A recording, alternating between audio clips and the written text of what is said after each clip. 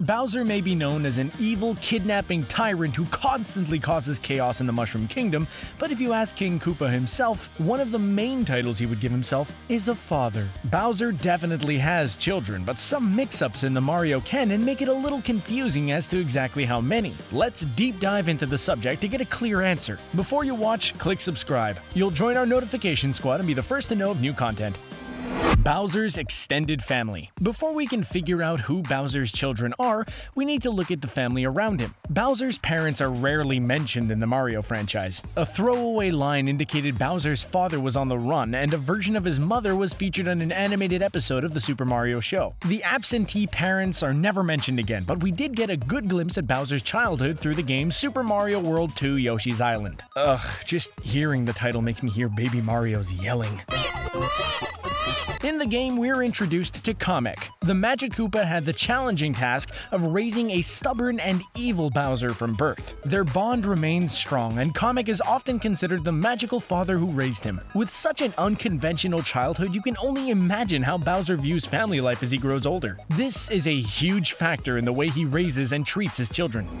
Introduction to the Koopalings. The whole Bowser family tree was changed, well, actually uprooted, torn down, and probably set on fire with the release of Super Mario 3 in 1988. No longer did Bowser rely on useless Goombas to do his dirty work. We were introduced to not just one, but 7 of Bowser's children. Yep, while Birdo was taking over the villain duties in Super Mario 2, Bowser was busy bringing 7 kids into the world. While gamers from the 1980s would probably prefer to refer to the clan as the Bowser Bunch, they were officially known as the Koopalings. The 7 children served as bosses in the first 7 worlds of Super Mario 3. They each had a similar look to Bowser, but fought with their own quirky attributes. Each child carried a magical wand, likely given to them by Grandpa Kamek. Out of the 7, 6 are boys: Larry, Morton, Iggy, Roy, Lemmy, and Ludwig. The lone girl is known as Wendy O. Koopa, and she loves to boss her brothers around. While they all appear the same age, they are actually different ages, although it's a little unclear what they actually are. The only true twins among them are Iggy and Lemmy. Not only are they twins, but the youngest of the Koopalings. After the success of Super Mario Bros. 3, the Koopalings returned for multiple games, including Super Mario World. So now, not only was Mario destroying Bowser in game after game, but he was picking off his children one by one along the way. The SNES upgrade continued their journey as Bowser's children, but would their loving family last long? I'm sure you're thinking what I'm thinking, but don't get too far ahead. We'll get to that in an entry or two.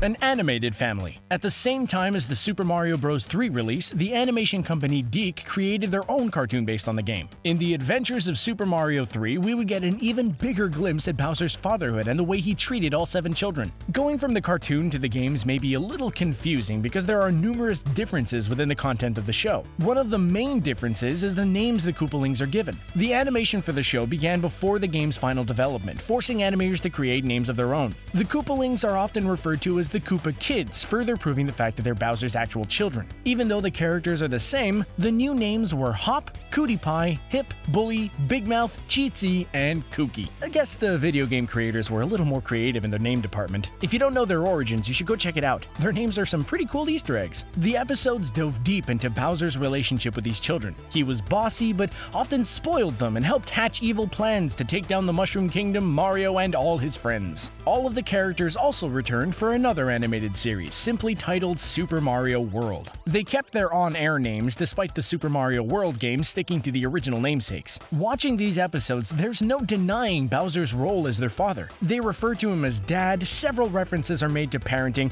and it's pretty crazy to imagine, but Bowser was raising 7 children at one time, all while managing his princess kidnapping ring. If it wasn't so evil, I'd say it was admirable.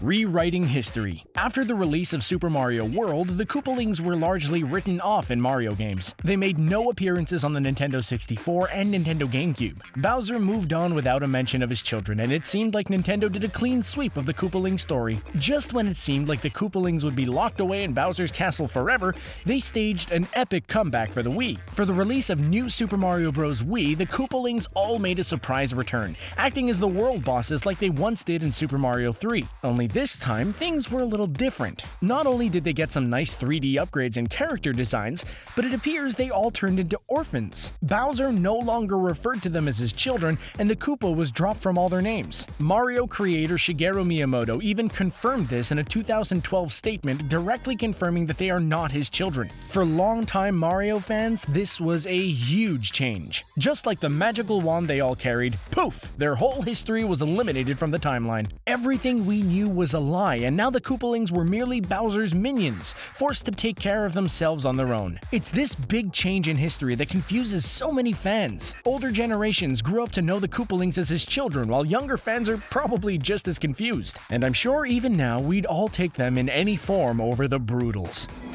Bowser's nicknames. As if breaking down Bowser's family history isn't hard enough, you can start tossing a variety of fatherly nicknames in the mix. Bowser has no shortage of nicknames in the Mario franchise and has been referred to over a dozen different things. While he's simply known as Bowser now, he also originally went by names like King Koopa, King of the Koopas, Koopa King, or just plain Koopa. His royal name would shift from Lord Bowser to King Bowser depending on the game you were playing. When you look back and follow the journey of the Koopalings, there were a number of different names they're referred to him as. Wendy O consistently refers to Bowser as Daddykins. Other Koopalings have used nicknames like King Dad, Pops, and Papa. See how this gets confusing? Despite all this, the history rewrite has stuck, and the Koopalings are not officially his children. This leads us to the conclusion: Bowser has one child. What? Who? Throw his name up on screen, editor.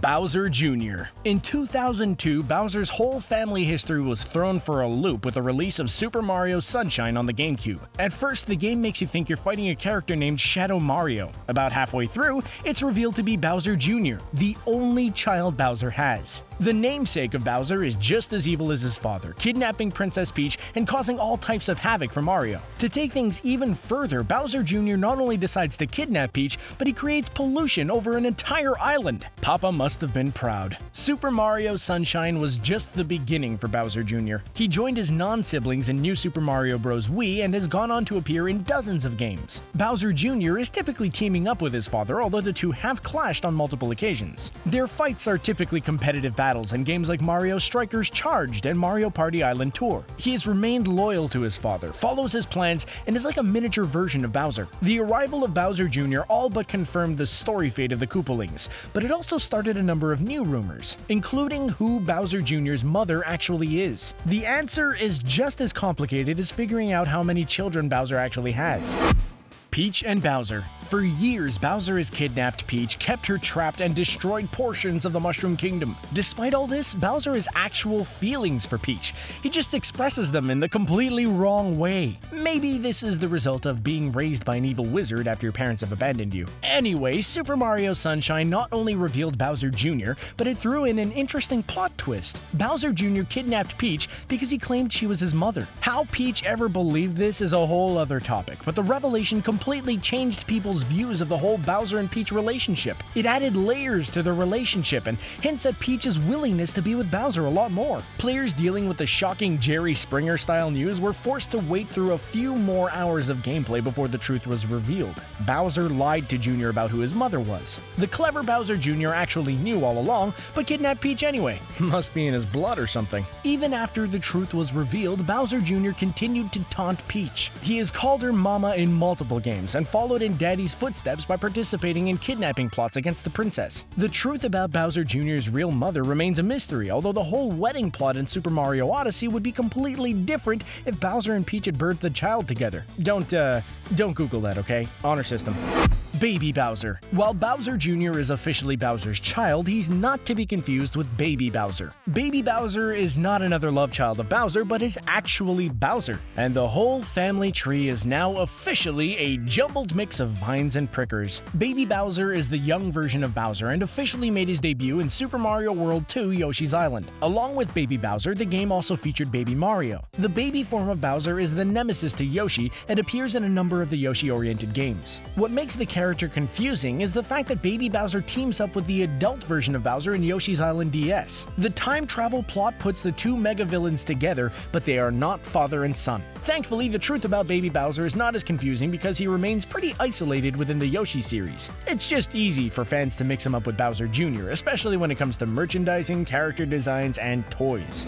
Koopa Kid. Okay, let's break this down. So, there's the Koopalings, not his children. He probably used a quick flame ball to burn the birth certificates. Bowser Jr., his only child, and Baby Bowser, the young version of Bowser. Whew, well, that seems to cover all of it. Wait a second. Who the heck is Koopa Kid? If you've played a majority of the Mario Party games, then you would be used to seeing the character known as Koopa Kid. Not to be confused with Bowser Jr., Koopa Kid looks like a 6-year-old version of Bowser. Appearing in Mario Party 4, the description of the character alludes to multiple Koopa Kids, and Mario Party 5 features all types of Koopa Kid color designs. This proves that there are actually more than one Koopa Kid in the Mario universe. These characters are also not officially Bowser's children, even though he does call one son in Mario Party 7. They are merely fake young versions of Bowser, seemingly created just to add characters in the Mario Party franchise. After the introduction of Bowser Jr., the Koopa Kids were left in a Mario Party wasteland and never seen again. Even in the recent release of Mario Party Top 100, Koopa Kids' character design was replaced with Bowser Jr.